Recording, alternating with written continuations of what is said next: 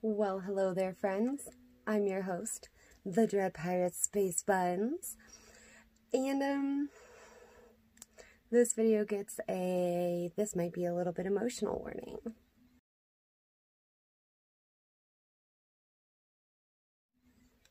Hence why I'm not wearing very much makeup really at all, because it seems like a waste. Because I'm gonna do my best to get through this. But like all in, I thought it was kind of just an important thing to share. I realized that for some reason I have been gifted with understanding of loss like no other. And it kind of sucks at times. And I spent a lot of years trying to make sense of it.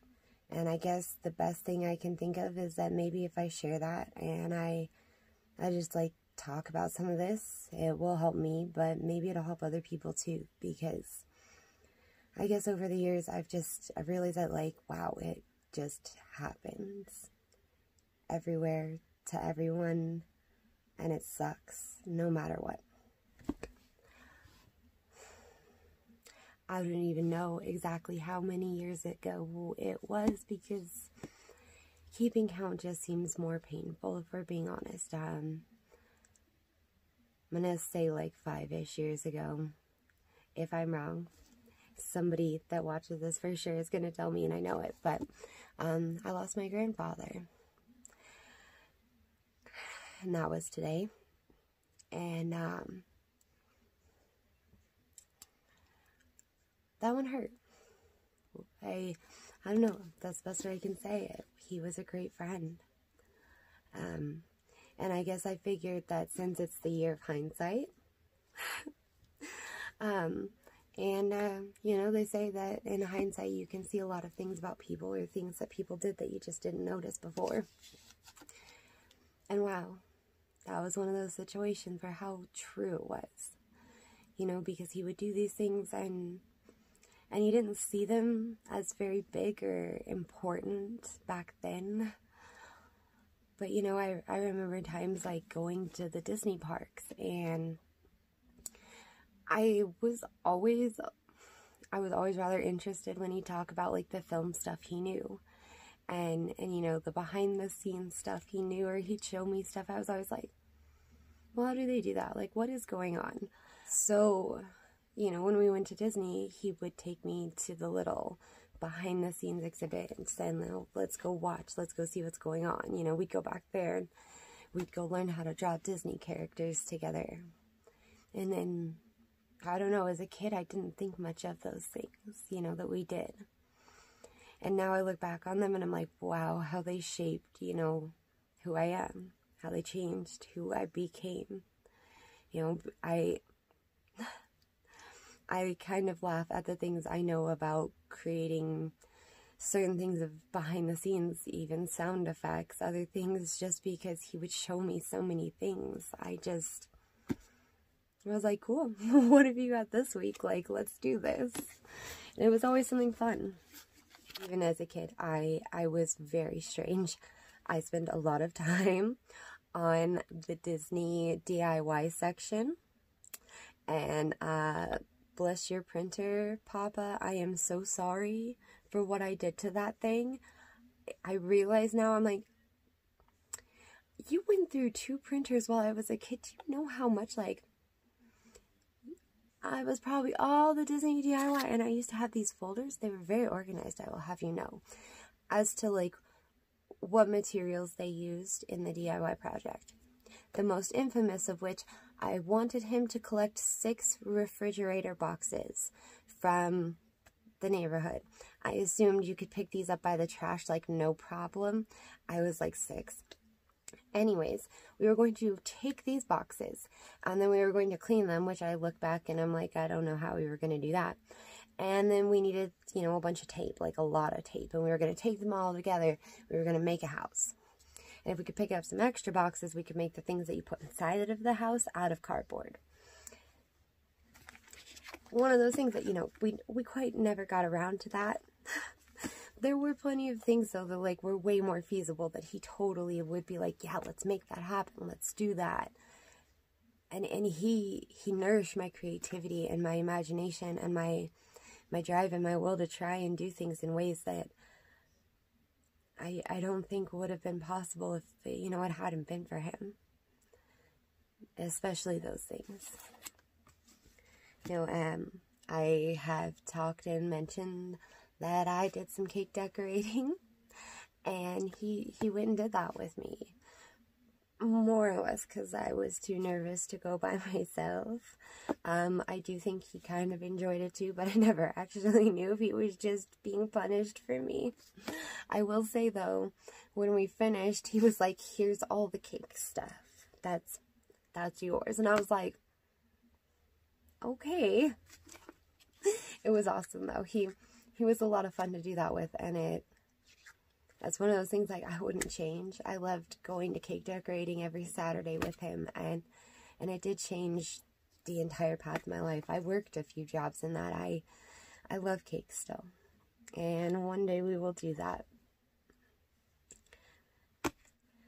forever. That will be special to me because I got to experience that. I mean, not only because of him, with him. And you know, I joke about how I was going to be the next Steph Goldman.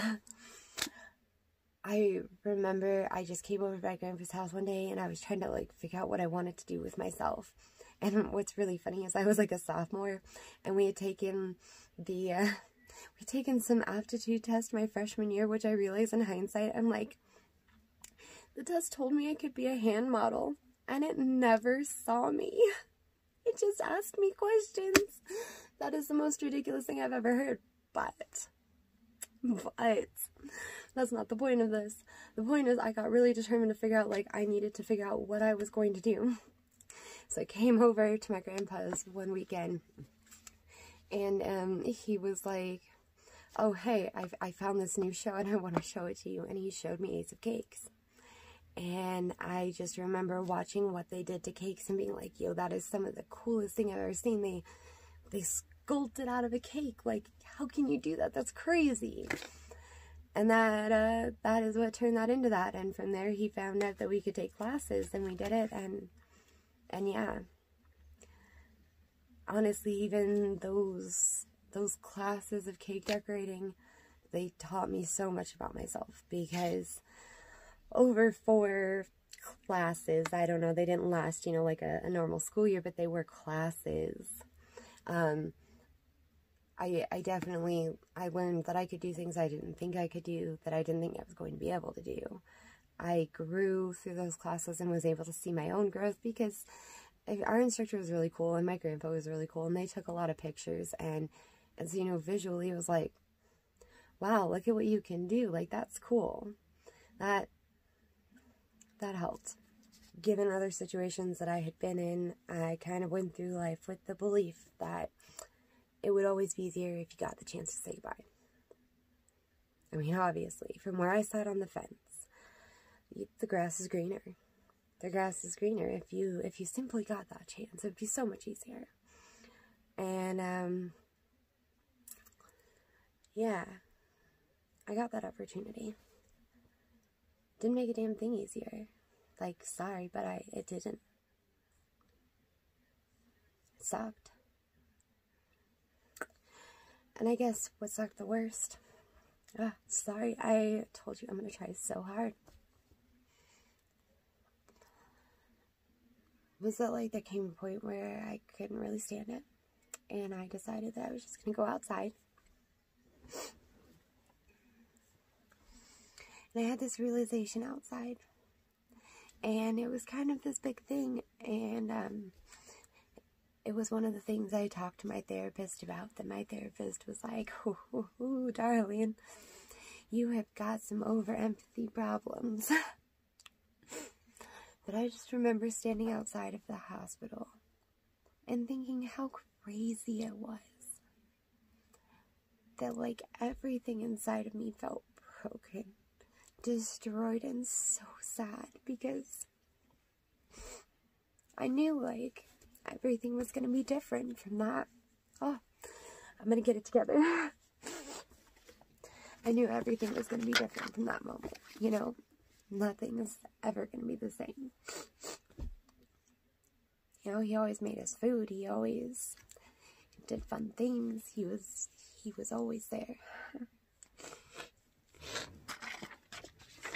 And so yeah,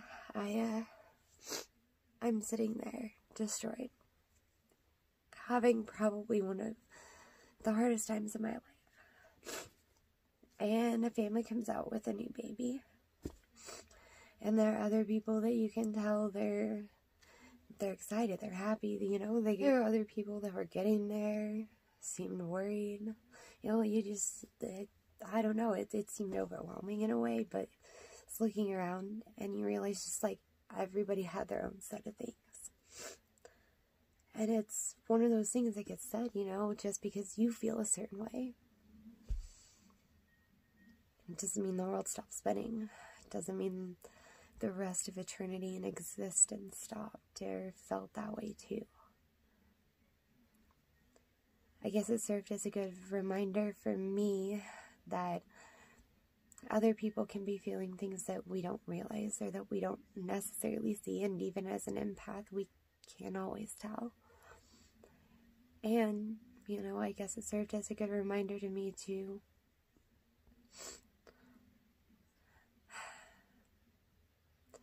How much happiness was important in life. In a way, he did so much for everyone else. He did so much to make sure everyone else was happy.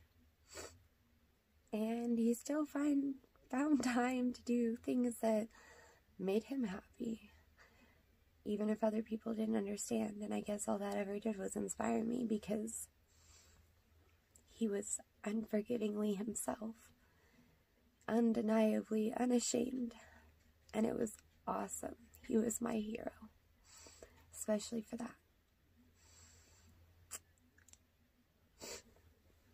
Guys,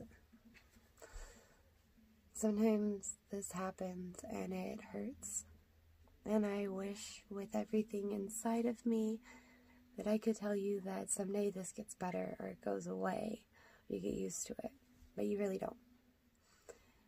It's little things, and they'll just make you think. Sometimes it'll make you cry, because life changes. And unfortunately it changes, and then we don't know where we're going until we get there. Sometimes change and growth and these life things, they suck and they hurt. And this was a life lesson that came at the expense of a lot of pain, a lot of sadness, and a lot of tears that have lasted for a lot of years. But dang, I have learned a lot in remembering everything he did, and remembering everything he said. And I guess part of this is that I hope that my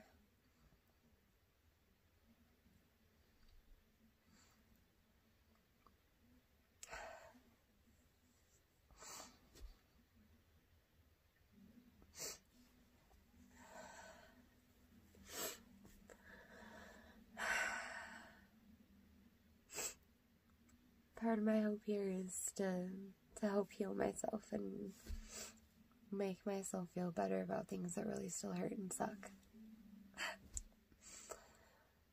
Part of my hope is definitely that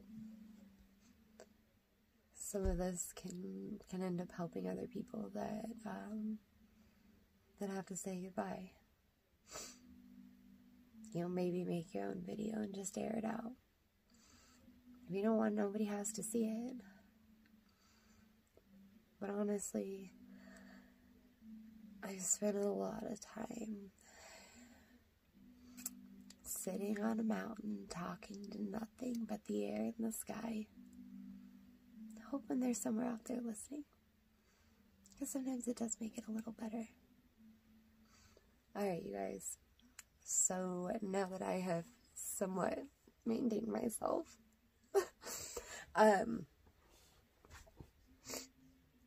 I guess the point is, you know, life happens, and eventually that bouncy ball just kind of stops, and none of us know when that happens. So yeah, live it. Live it to the best of every moment. Make your dreams happen. Live every second like it's going to, like you're going to make that happen. Believe in it so freaking hardcore. Because honestly, he did.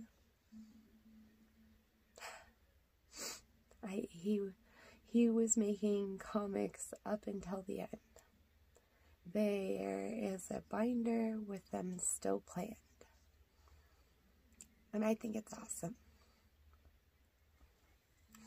I love him. He taught me to draw.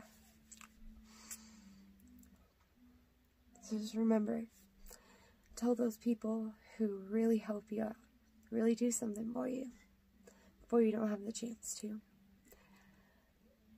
And just make sure that you give as much love as you can in this world while you're still here. Because gosh darn it, there's not enough love around. There's just not.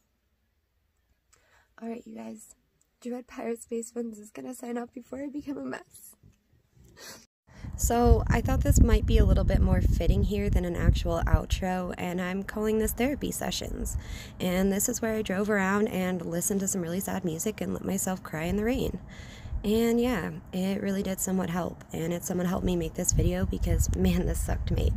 Thanks for watching, guys. You mean the world, and I hope this helps. Thanks for everything you did, Papa. I love you and I miss you, and I will forever cherish these years and just hope that I can give back some of what you gave me to the world. I miss you.